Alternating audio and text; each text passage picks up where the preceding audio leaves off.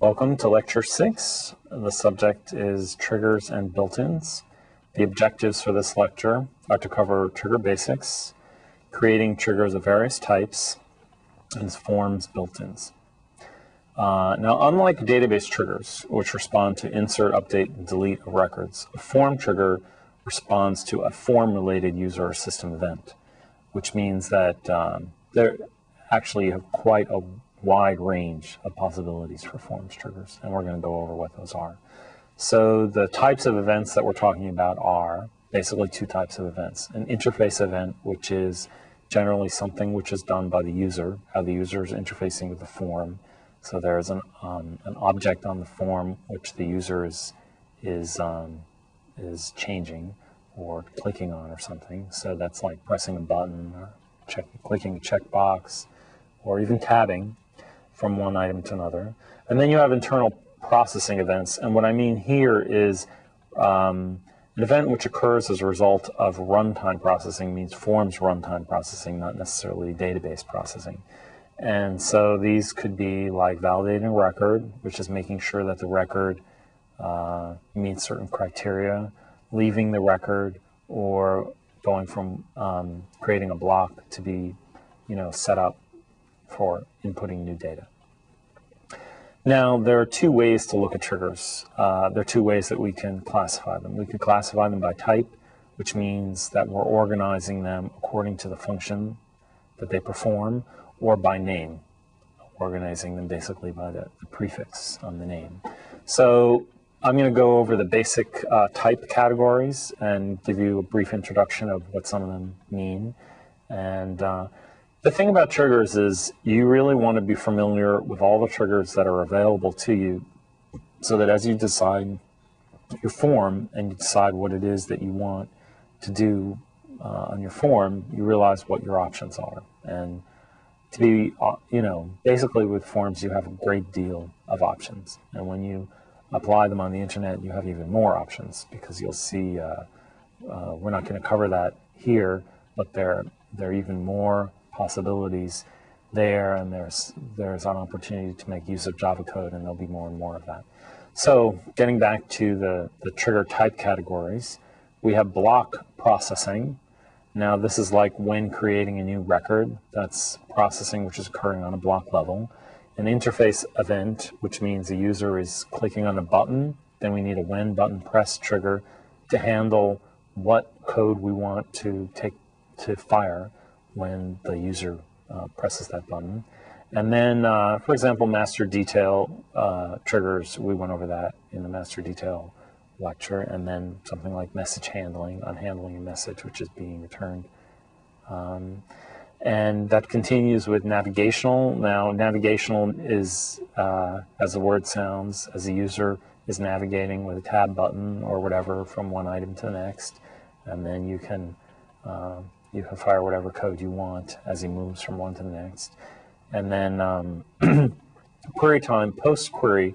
Now this would be like after the query has taken place, the database items from the data block, say the student table, and if you also had items on, maybe this was student update form, so you may also have like the city and the state that go along with the zip code, but you didn't make that master detail because you don't want them to be able to update the association of city and states to the zip code.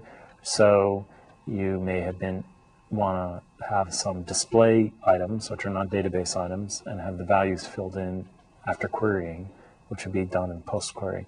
Now that happens immediately. The user will not see any kind of delay on what occurs on a post-query unless it's a very complex query. Transactional is like on insert. There's different types of transactions. You're familiar with basic what is database transaction, and this is occurring at the time of a transaction. When validate item is a validation trigger. This means validating the value of what has been inserted or what has been entered in that field. And now we're going into the other way of categorizing triggers, which is the name categorization. So basically we have two here. We have the when event triggers. This is important to realize the distinction. A when event trigger augments default form processing, which means that it allows the default form processing to occur, and then it adds this on top of it. On event triggers, on the other hand, replace form processing, which means that if you have an on event trigger for like on insert, then whatever the form is normally doing for the insert, it's not going to do. Instead, it's going to replace it with the on trigger that you've written. And then pre-event triggers that fire just prior to a when event or a non-event. And post-event triggers, they fire after the when event or the on event. Now, key trigger is one that replaces a key, like say F9 is something that opens the LOV, which we'll discuss in the next chapter. And if you say this is a date item, and you have a whole series of forms that you have that give like a little calendar, and the user takes the date, and then it's going to return that calendar. You're probably seeing these on a lot of web applications. Then this will, you may want to do this to replace the key that normally triggers the, opening up the LOV. Now, it's important to realize both in those triggers which I just discussed, I was pointing out, the hierarchy, which one comes first and which comes next. And this is important to realize because as you're writing your triggers, you've got to realize the movement from one trigger to the next so that you know what the values are going to be of different variables, different bind variables, and how you're going to handle that. And realize, too, that this is not like a PL SQL procedure, which just runs from beginning to end. This is based on different types of events. So a lot of your triggers are not ever going to be executed. This depends on what the user is doing and what's occurring on the form level. So triggers are attached to specific objects, and what this means is you can actually have a trigger with the same name on 3 different objects, 3 different levels of objects, and there's going to be a hierarchy. So if you had a form level trigger, a block level trigger, an item level trigger for a when validate item trigger, it would move up. The lowest level would take the precedence for the same event when there's more than one trigger that has that name. It moves up. So the scope of a trigger is where an event must occur in order for the trigger to respond. And you have to, when you're designing your form, you have to think about where, what it is that's going to call this trigger and what it is that creates the need for this trigger. So if we have like a when validate item trigger at the block level, here's an example of following that up from the item to the block to the form. You can have a when validate item at each level. See, here I'm going to show it to you in more detail. You can see on the object navigator, on the instructor ID of a when validate item, on the instructor of the data block I have a when validate item, and on the form I also have a when validate item. So basically, the item level when validate item is what's going to go first, and it's going to go after I tab out of that. The user tabs out of that item, and then the block is after you tab out of the whole block, and then the form is when you leave the whole form, meaning you're like going to another record. So these also can be controlled by different properties if you want one to override another one, but that's just the basic state. So here's a good example of a when validate item trigger, and what this is you're entering. This is when a user is entering a new student and they're entering a zip code. And then on the zip code, I would have this trigger. And what you can see is I'm taking the city and the state information, and I'm actually using this as a way to populate the city and state items, which have which are bind variables, which are on the database, the data block, but they're not database items, which I'm filling in by this trigger. I'm also going to use pretty much the same code on a post query. And I'm tying it into when the zip code equals the bind variable for the student zip. And the exception here means that when that select statement is going to return 0 rows, which means that zip code would not exist, then it's going to hit this when no data found. And then it'll give this message, zip code is not in the database, and it'll also raise a form trigger failure, which means that it will not allow the database to be, you can't commit the data at that point. So now this is a little thing that you also have in the chapter. I'm going to go over in a little bit more detail right now. Now our database here has audit columns, which are very common. What this means is we have like a created date, created by, modified date, modified by on every table, and that's a way to maintain, what users have been changing the data. And basically those 4 audit columns are something that you generally do not want your users to see, although there are cases that I've dealt with where they do also want to have the ability to see it but not to change it. Maybe that's comes open in a second window, and you actually have exercises where you do that in this in the series here. So what we would do is we're going to hide those columns, but we still want to make use of them. So we're going to have them in the data block, but they're not going to be visible. And then we're going to populate them with pre-insert and pre-update triggers. So basically the pre-insert is used to create the values for the audit items prior to inserting. So that would be all 4, the created by, created date, modified by, modified date. And then the pre-update would be just before you update that trigger, the audit columns would be changed to these values, and that's handled in that. So the method is basically you need to include all the audit columns in the data block. You can then hide them in the layout editor.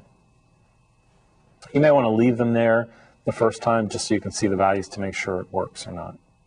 And when you actually work through the lab in Chapter 6, specifically Lab 6.2.3, you'll learn another method using the copy build, and that's a little more flexible. You can write less triggers.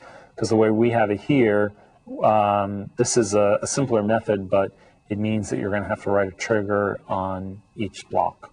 So the trigger here, you can see it's taking the user and the system date, sysdate, selecting it from dual and just populating into those 4 bind variables that I just discussed as the audit bind variables. Now when you do the pre-update, that's just going to update the modified by and the modified date. And actually, what you can see here is I've only included half of this, like modified by, created by, but it would be a good idea, depending on the data block that you had, that you have the full name of the bind variable there, student.modified by. And then just as an extra tip, one thing which I found in using both the copy builds in and this is depending on the NLS date format used in your database, that's a whole nother issue. We're not going to go there right now, but it's something you need to be aware of, or you can speak with your DBA about.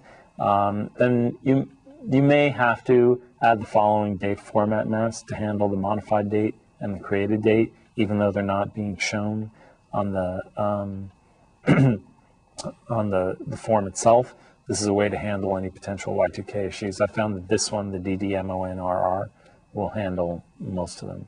And just as an aside, the RR is the Oracle's date format, which would take, say, during the current century, during the first 50 years of the current century. If you add 00, it'll say that's the first year of this century. So we're